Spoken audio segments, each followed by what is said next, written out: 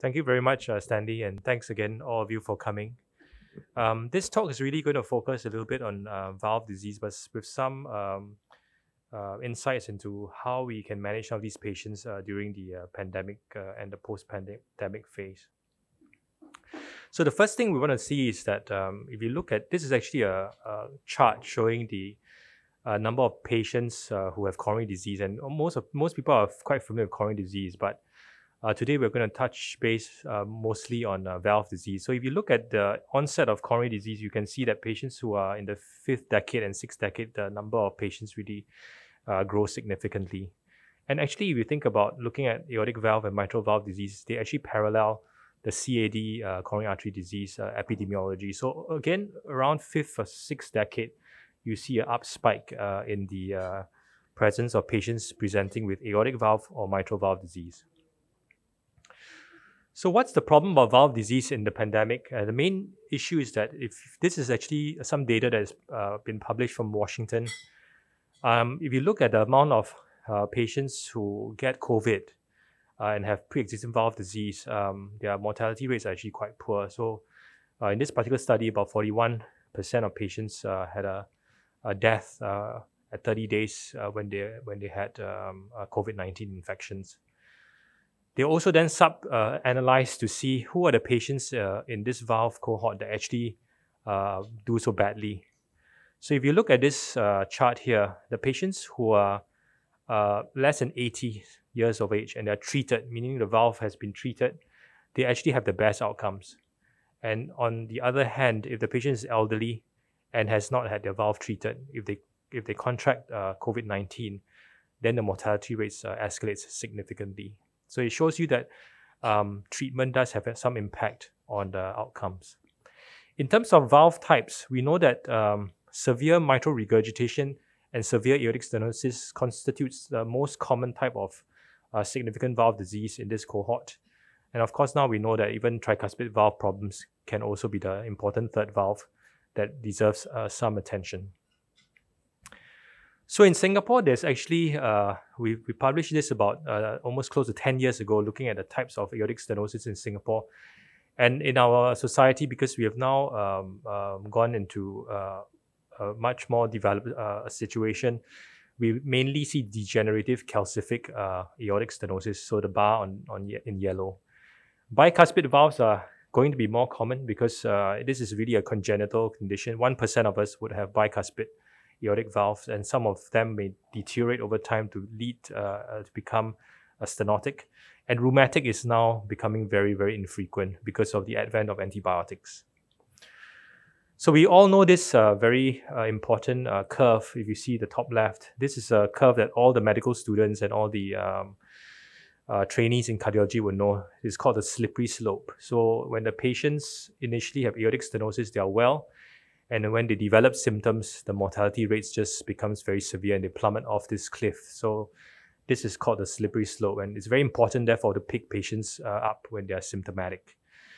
But now we know that actually among the asymptomatic group of patients, there are actually progressive changes that happens in the patient. So nowadays, we are even trying to pick patients even earlier, even before they're symptomatic. So if there are features in the heart that shows that the heart is not functioning well, and that's typified by the fact, for example, ejection fraction or the pump function of the heart drops, then these patients may be needed to be treated earlier, even before symptoms occur.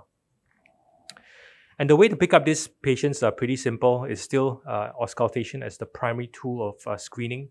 So it's not a costly investment. It's really just auscultation, listening to the ejection systolic murmur. And if that is heard, then the patient will go on to do a transthoracic echocardiogram, which is a non-invasive scan.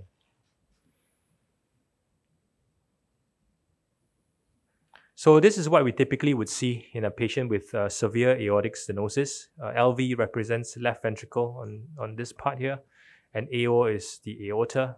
So this valve that divides the left ventricle from the aorta is the aortic valve.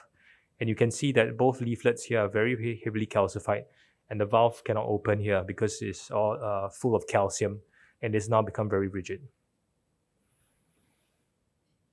So most of us already know that the treatment of a mechanical problem like aortic stenosis requires a mechanical solution. So there isn't drugs at present that can soften these valves or reduce the calcium. So really the treatment is a mechanical solution. So in the past, there was only aortic valve replacement or surgery. But over the years, many of you have heard about percutaneous options like TAVI, which allows the valve to be treated without the patient having to have his chest open. What's new in the last publication in the American guidance, American College, as well as the European College, is that now TAVI is, over the last 10 years, proven to be much safer and already well established.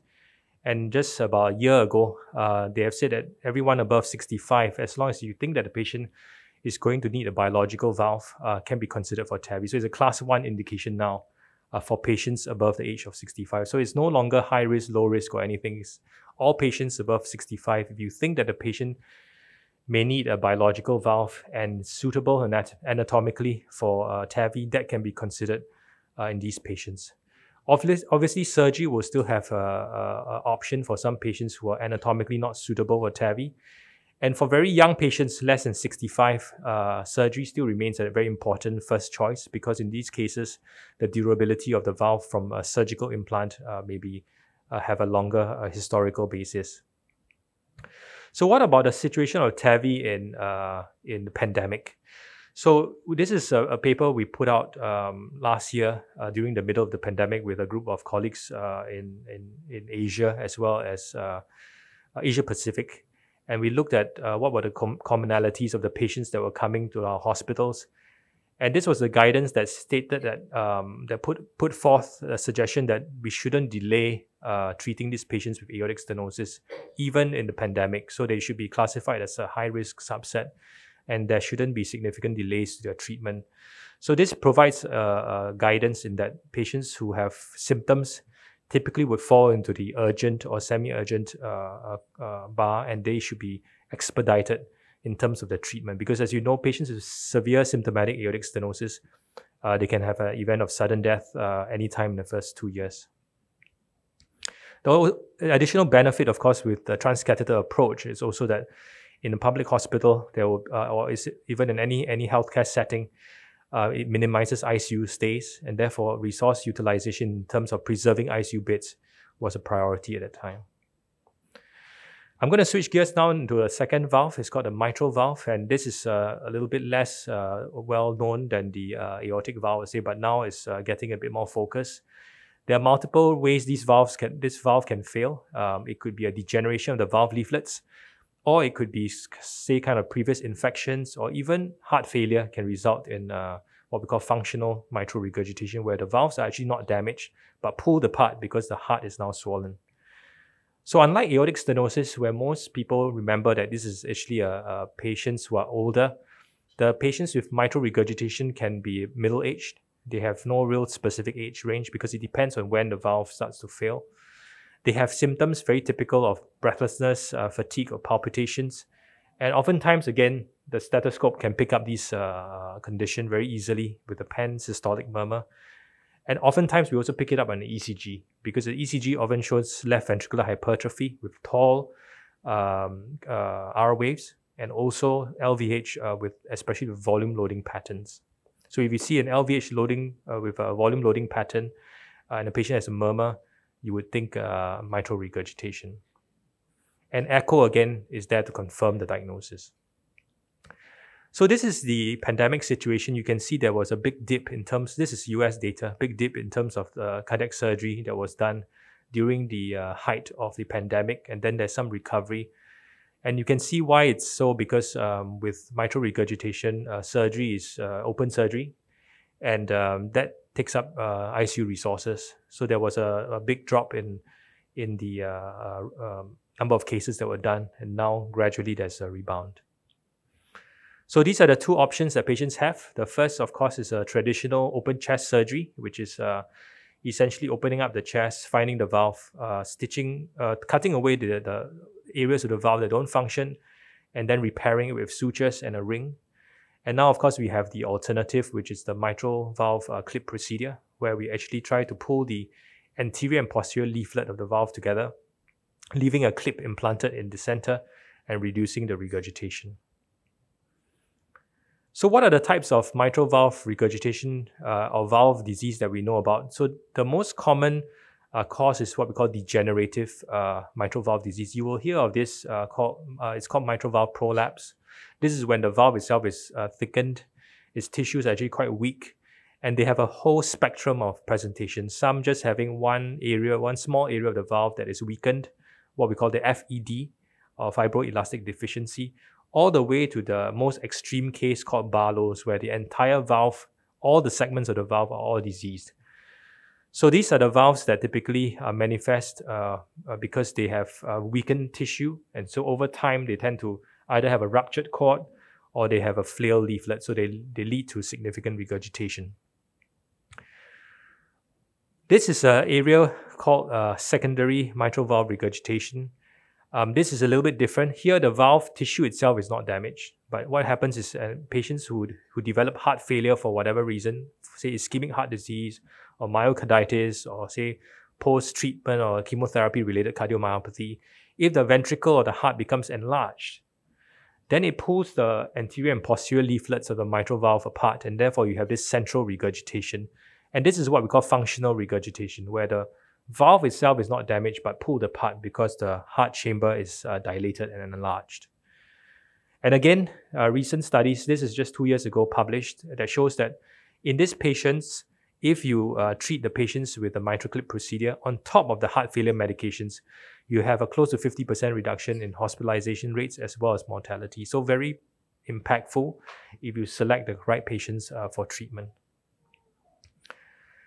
And finally, I come to the third type of valve disease. It's called the tricuspid valve. Again, we call it the forgotten valve until recently. Forgotten because many times there wasn't much solution to treat these patients. And this is kind of left, patients are kind of left alone, oftentimes given diuretics and allowed to kind of fade away over time.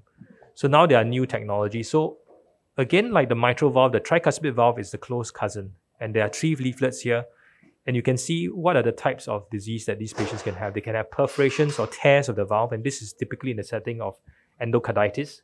This could happen in patients with history of IV drug abuse before, where they inject themselves and they get infections of this valve. Or more commonly nowadays, we see a lot of patients with pacemakers, sometimes with the lead of the pacemaker pressing on one of the valves, and over time causing regurgitation from the valve itself. And lastly, again, similar to the heart failure patients where the heart chamber is dilated, the tricuspid valve can function exactly the same way, where the valve is pulled apart by the enlarged ventricle, leading to regurgitation. So therefore, again, you have what is called primary or secondary regurgitation. Primary when the valve itself is damaged, and secondary when the valve itself is not damaged but pulled apart because of an enlarged heart chamber. So how does what is the prognosis of patients with tricuspid regurgitation in Singapore? And we looked at this group of patients from the university, and this over a 10 years number of patients, close to about 900 patients, a quarter of them had a high mortality rate at 1 year. So if the patient has severe tricuspid regurgitation, we lose about a quarter of them in a year. So it's a very significant amount of mortality. So of course, we can also judge the patient's prognosis based on how severe the leakage is. In fact, nowadays, if we do echo, we can actually size the heart chamber, size the right ventricle, look at the ventricle function, and then prognosticate now. Certain patients will do better. Certain patients will have a very, very severe short-term outcome of high-risk mortality. Those need to be treated early. And so these are the typical 3 phenotypes that we see. Patients with so-called functional regurgitation. So if you look at tricuspid regurgitation, the most common are functional, where a dilation occurs and the valve leaflets are pulled apart. Even among this group, there are 3 major groups that you will see, 3 phenotypes. The first is patients who have atrial fib for a long time. So in those cases, they have a very, very large left atrium and right atrium. And especially the right atrium tends to become so large that the annulus now becomes so dilated and the valve leaflets fail to touch each other. We call it a Mickey Mouse picture, where the 2 atriums look like the ears of Mickey Mouse. And then you have the left heart disease patients who have, for example, ischemic heart disease, who have had previous myocardial infarction. Those patients can also have severe tricuspid regurgitation.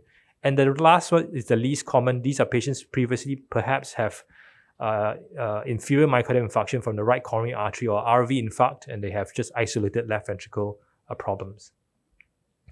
So what's the real clinical problem with tricuspid regurgitation? As you know, most of the blood from the right ventricle is pumped to the pulmonary artery to allow it to receive oxygen and then recirculate again. And the veins of our liver, our kidney, all has to drain into the IVC, and then all this gets into the right heart chamber and pumped all into the pulmonary arteries. And so what happens if you have severe regurgitation of the tricuspid valve? Then each time the heart pumps, or the right ventricle pumps, or in systole, all the blood is going to be redirected in the wrong direction. So blood is going to go down into your IVC instead of going back to the heart. So everything is going to be pushed down into the IVC. And what then happens is veins that drain blood from the hepatic veins are not going to be able to drain blood back into the IVC. And the same for the kidney. It can't drain blood back into the IVC. And what happens in these patients? They get cirrhosis because of the chronic hepatic congestion. And they get cardiorenal syndrome. They get renal failure because the hepatic veins are congested. And as we diurese these patients, you find their kidney function get worse and worse sometimes because they just cannot generate enough cardiac output and the congestion remains severe. So this is a typical picture that you find from Nettus. And this would be a patient, very edematous, very swollen, has a significant pedal edema. Maybe the JVP is pulsating. And this is a typical feature of severe tricuspid regurgitation. And I always tell the students that I teach as well that tricuspid regurgitation really is like cancer. They don't present very breathless like a severe AS or severe mitral regurgitation, but they are very chronic, very, very chronic kind of end-stage liver disease. They present like end-stage liver disease. So the treatment remains, in the past, only diuretics. There was no other options, and most times surgeons don't want to operate on tricuspid valve because it's a very high-risk procedure by the time they have severe symptomatic tricuspid regurgitation, and some of them present already with Charles B or C liver cirrhosis, so already very advanced disease. So it's very high risk for them to undertake open surgery.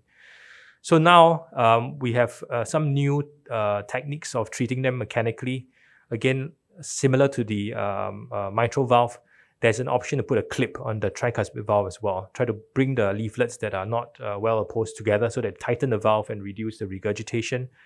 And then there's also this option of doing what we call caval implants. So you know our IVC and SVC, when we were very young, some of them actually may have little valves there. But over time, embryologically, as we grew, we didn't need those valves. So what the engineers have done is now recreate these two valves that you implant in the superior vena cava and the inferior vena cava. And what then happens is that you actually shield the organs from the adverse effects of the regurgitation. So you actually allow the pressure, you actually protect the kidneys and the liver from being congested with severe tricuspid regurgitation. So I would like to conclude that a patient who has significant valvular heart disease, especially in this situation of the pandemic, it's really a problem if they get COVID-19 because the prognosis, as you've seen from those publications, are quite significantly impaired.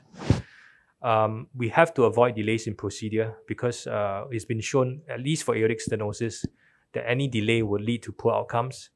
The disease is not difficult to pick up. It's all about clinical auscultation, and you should be able to pick up quite easily with a stethoscope. And fortunately, some of these treatments can be less invasive nowadays because there are these percutaneous techniques that we can explore, which doesn't require the patient to have big open surgery. So with that, thank you very much for your attention.